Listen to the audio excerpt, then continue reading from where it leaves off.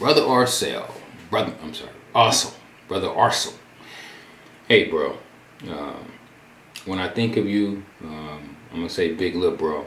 When I think of you, bro, I think of a man with a heart for people and not just kids. I see a brother whose heart is rare these days.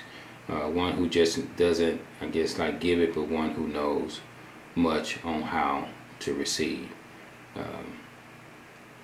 Hey, bro. What can I say about brother Arcel? Arcel.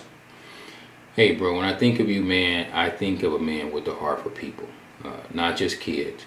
But I see a brother whose heart is rare these days. One who just doesn't,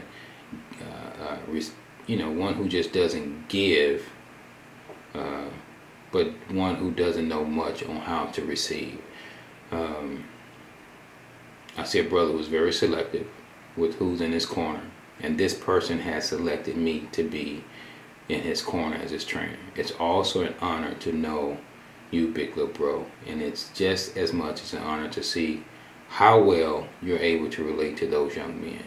You administer what a man is to youth who need to know, and you are a king in a reverence to who you have become and what you will become because of you. The unconditional man. That's who you are to me, man. The unconditional man. It's an honor to know you, man.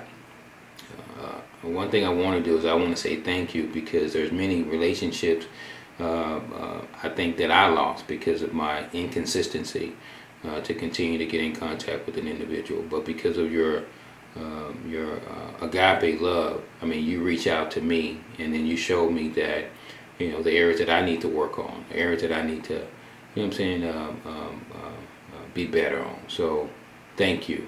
Thank you, bro. And I mean that from the bottom of my heart. You really is a true brother to me. Thank you, brother Arcel. And it's an honor, man, to have you on this team. I love how you work with these kids. It's on you, man. It's on you.